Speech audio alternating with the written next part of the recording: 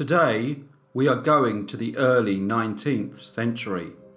So sit back as we go to England.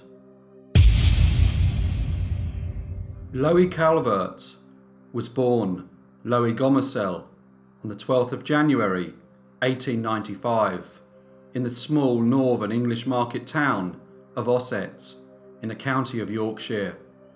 Her father was called Smith Gomersell and worked in the West Yorkshire wool industry, which was booming in the late 19th century, and her mother was named Annie, and she mainly stayed at home to bring up her 5 children.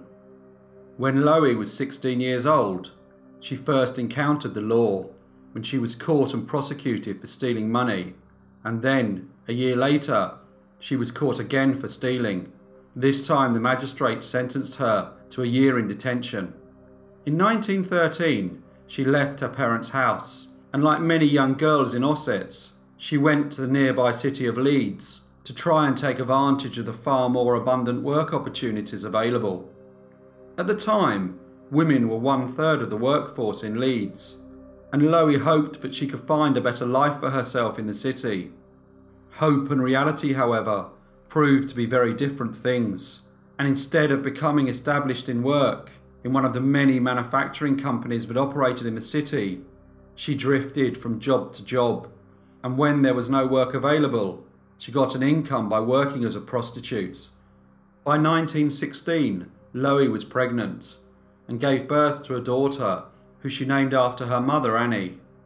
Louie, however, was unmarried and in no position to bring up a child, so the baby was taken back to Ossett, where she was brought up by one of Louie's sisters. Louie liked to attend the local Salvation Army meetings, but she was always reluctant to use her real name, so would tell people that her name was Louise Jackson. Then in 1919, she gave birth for the second time, this time to a baby boy, who she named Kenneth. Again, she was in no financial position to raise a child, so took him back to Ossett to be looked after by her sister. Louie needed to find a position so she could keep herself, but she knew that with 2 illegitimate children, it'd be very hard to find work and even more difficult to find a husband. In 1922, she answered an advertisement in a newspaper for a housekeeper to work for a 49-year-old man named John W. Frobisher. When she met him for the first time, she introduced herself as Mrs. Louise Jackson, and after a short interview, was given the position of housekeeper. So now, aged 27, she had at last found herself a respectable position. On the 12th of July 1922, a patrolling policeman was walking by the canal, very close to the house where Louie now worked. Suddenly, he saw something floating and thought it looked like it could be a body. He managed to bring it to the bank, and sure enough, it was the body of a fully clothed man. But strangely, the man's boots were missing. The policeman also noticed that the man had a wound on the back of his head. When the body was examined to find the cause of death, it was discovered that the man had a fractured skull, and he was identified as Mr. John W. Frobisher from Mercy Street, Leeds. The police went to his house and thought it strange that he had not been reported missing. They were met there by a small, thin woman who introduced herself as Mrs. Louise Jackson. The police suspected that she may have had something to do with the death, but at the inquest the coroner returned a verdict of death by misadventure and stated that Mr. Frobisher had died by drowning. Louie continued to live in the house, but without any income, was unable to pay the rent, and eventually she was evicted. She had enjoyed working as a housekeeper, as she felt secure, so decided to look for another position, but for the next 2 years, she again drifted in and out of work. Then, in 1924, she obtained another position as a housekeeper, this time for a man named Mr. Arthur Calvert, who lived at 7 Railway Place in Leeds.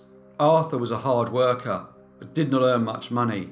He worked as a night watchman, but having a so-called housekeeper suited him, and he also let Louie bring her 5-year-old son Kenneth to live with them in the house. It did not take long for Louie and Arthur to start having a relationship, and then, shortly after, she informed him that she was pregnant.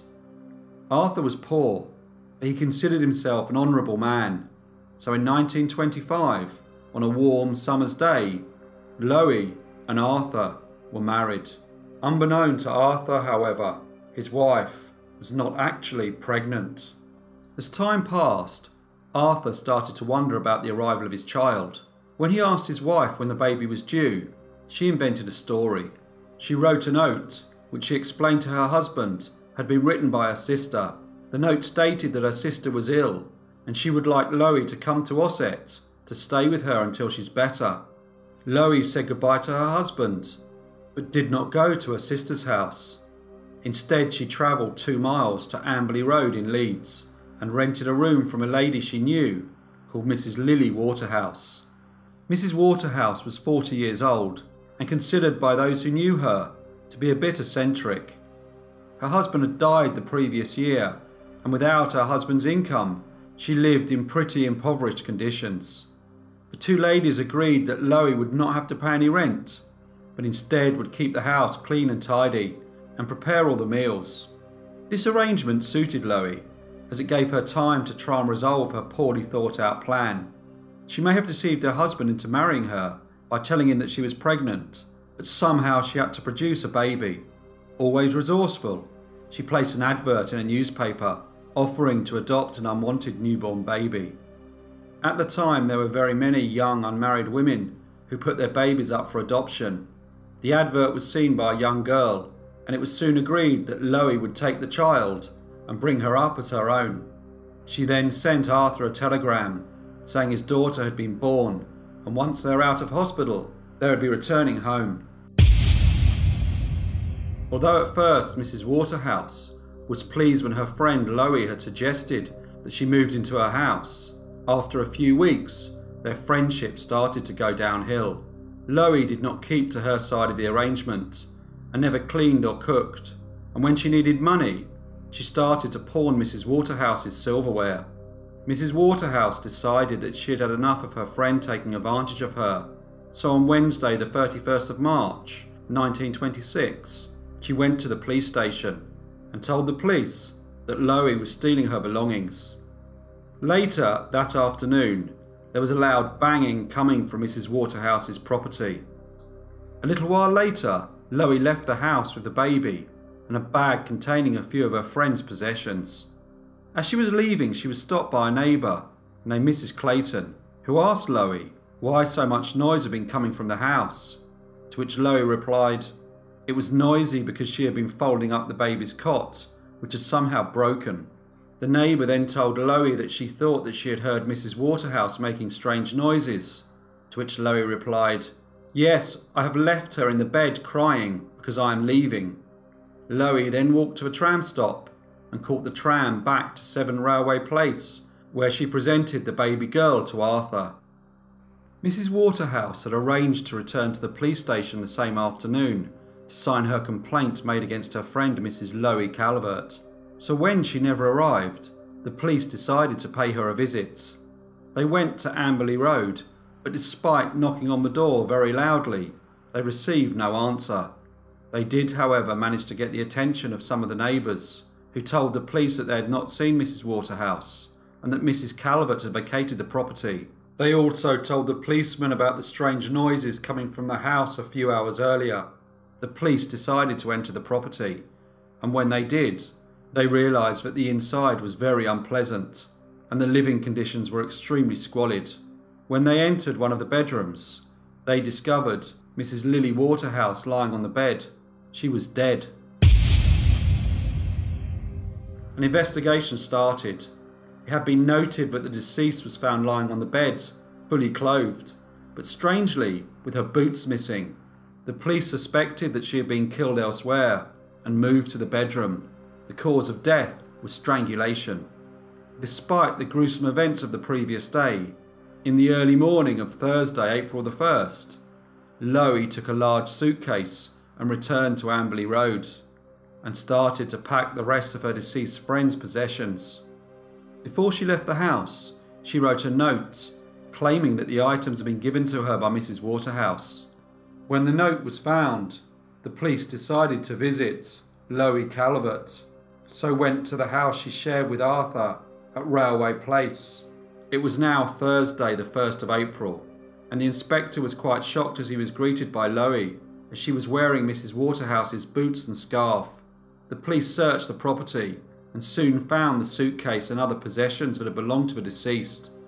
Louie Calvert was arrested and taken into police custody. 24 hours later, on Friday the 2nd of April 1926, she was charged with murder. She was taken to Armley Prison to await trial. The prosecution looked into her past and discovered that she had been implicated 4 years earlier in the death of a man named John W. Frobisher. This could not be used in evidence, but the similarities in the two deaths were obvious. In both cases she had lived in the same house, and he was also found without his boots, which was very interesting to the authorities. The trial opened in Leeds on the 6th of May 1926, and it only lasted for 2 days, and Louie Calvert was found guilty of the murder of Mrs. Lily Waterhouse. The judge sentenced her to death. She was taken to Strangeways Prison in Manchester to await her punishment. In her usual resourceful way, she had her execution date delayed by telling the court that she was in the very early stages of pregnancy. While the execution was delayed, there were calls to get her sentence commuted. A petition started in Ossett, which had the backing of some members of Parliament and was signed by over 3,000 people. However, the court's decision was not overruled. Before going to the gallows, Louie decided to write her story. She confessed to the murder of John Frobisher in 1922, but did not confess to the crime against Mrs. Lily Waterhouse. Instead, she said that she had died when she was hit by a poker in a fight, as Louie was trying to hit a man they had met named Frederick Crabtree, who was attacking her friend, and in the quarrel she accidentally struck Lily. However, before the trial, the police had already traced and spoken to Frederick Crabtree, and had also found a witness who saw him leave the house on the same day, but neither Mr. Crabtree or the neighbour were called as a witness in Louie's trial. Louie's last request was to see her son, and this was granted, so her husband Arthur took him to the prison to see his mother for one last time. On the 24th of June, 1926, Louie Calvert was hanged. Following her execution, her 6-year-old son Kenneth was taken into care. Hello everyone, and thank you so much for listening. As per usual, please leave any comments or feedback you may have, and I will see you in the next brief case.